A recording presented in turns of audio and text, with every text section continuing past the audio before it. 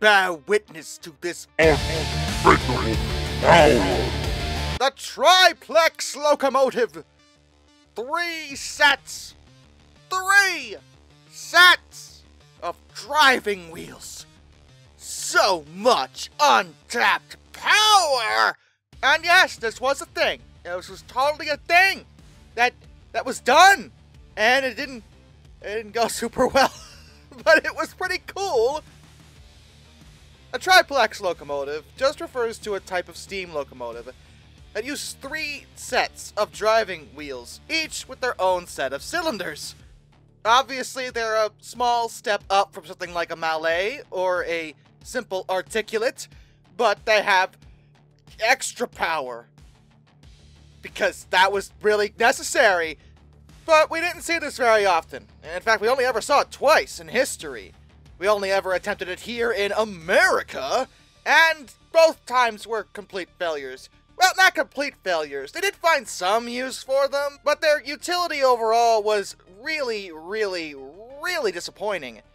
All the models of Triplex were built by Baldwin. Also, before I continue, someone was probably going to mention, actually, it's pronounced Triplex. To which I will say, I don't care. I'm calling it Triplex. Tri means 3. Fight me! Anyway, Baldwin built all of them. And in total, there were 4 different ones built. 3 were technically the same model and went to the Erie Railroad, and 1 other was built later for the Virginian. The Erie ones did come into existence first, with the original being constructed in 1914. She was technically a Mallet, as she was a compound locomotive, but not a Mallet in the sense of having 2 sets of drivers. She had 3, but she was a compound, a 2888 number 5014. She would later get 2 sisters in the form of 5015 and 5016. She had a massive, massive boiler, because they knew they had to feed a lot of steam to these cylinders to make them work effectively. And the high-pressure cylinders were actually in the center. The right-hand high-pressure cylinder led forward to those low-pressure cylinders, while the left-hand high-pressure cylinder went backwards to the low-pressure cylinders in the rear underneath the tender. And yes, technically these were powered tender units, but they weren't interchangeable. You couldn't, like, take the tender off without ruining everything. I mean, it was kind of integral to their function. So, technically, that would make these tank engines, which is just a weird thought, but yeah. And, of course, they were articulated, because how could they not be? That wheelbase would be impossible if they weren't.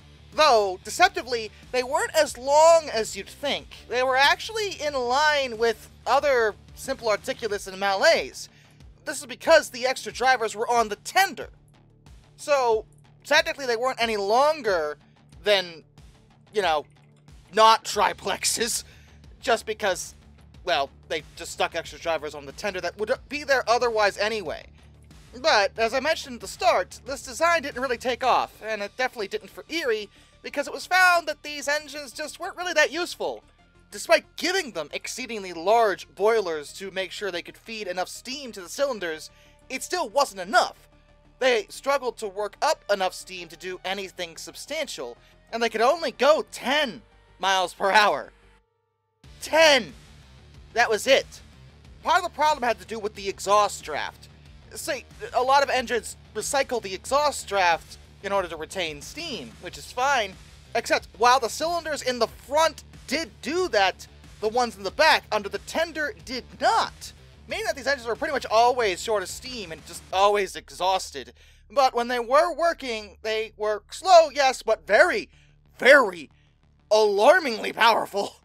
The tractive effort appears to have been about, 160,000 pounds of force. What? In 1914? That's horrifying, actually. That's insane. That's more than a big boy. And big boys wouldn't come around until much later. I mean, goodness. And that was the other problem. They had trouble pulling stuff, not because they couldn't do it, but because they were so powerful they often broke the couplers. So, the only use Erie found for them was banking. They were placed on the Susquehanna Incline, replacing some older locomotives that were being used in pusher service.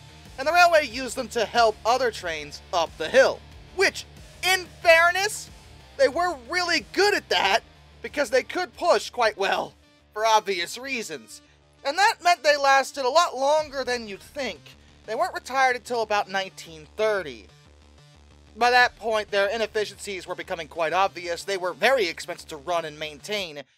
And newer, more powerful engines had come into the fold that didn't require any of what's going on here. But as I mentioned, there was another model of triplex beyond the Erie 3. That was over on the Virginia, and she was known as the XA. She was an only child, never had any sisters, and she was designed to be an improvement off of the Erie's version, but she actually wound up worse in some categories. They changed her wheel arrangement slightly. She was a 28884, because they gave her a longer tender for more fuel, which was probably a good call, and she had an even larger boiler to give her more steam. Which still didn't give her enough steam. She still struggled to feed her cylinders. She also suffered from steam leaks in the stuffing boxes of the tender cylinder. And she was even slower than the Erie's had been. She could only hit 5 miles per hour. 5!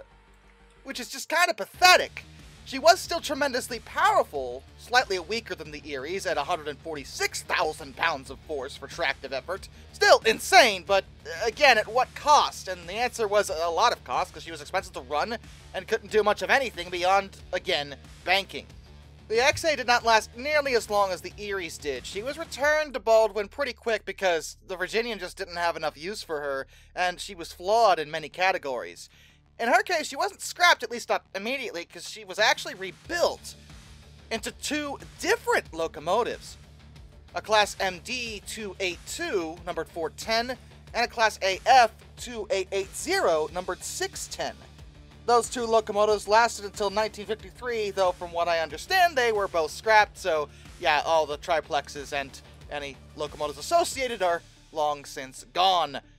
And no one else attempted to do this, because no. Well, I say that, technically, Alco did propose a triplex design to the Chesapeake and Ohio. Theirs was supposed to be a 26682, but the CNO was like, yeah, no? So Alco was like, oh, okay, fine. You're no fun.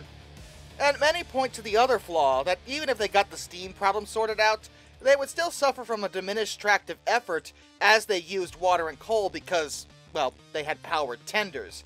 And while that is true, in their case, that was kind of irrelevant, because remember, they used the Erie's for pushing service, where there were water and coal stops right next to where they were sitting, so...